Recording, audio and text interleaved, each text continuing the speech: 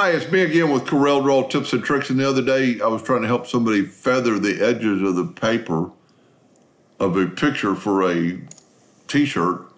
But once you have it, when you're using transparency tool, you can't use it over here because it's going to take that other one away.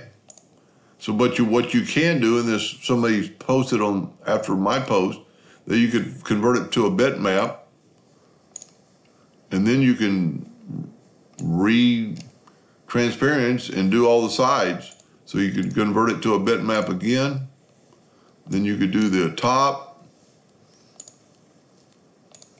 And then you could do all four corners of the picture.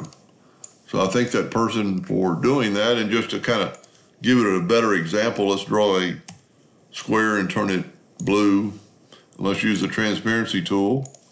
Going from there to there. See, we're just giving a little bit of a fade, and you can adjust your fade.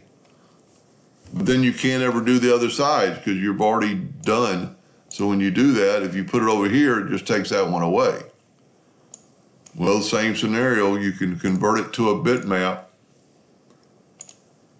and then you can do it again from the other side and have a fade.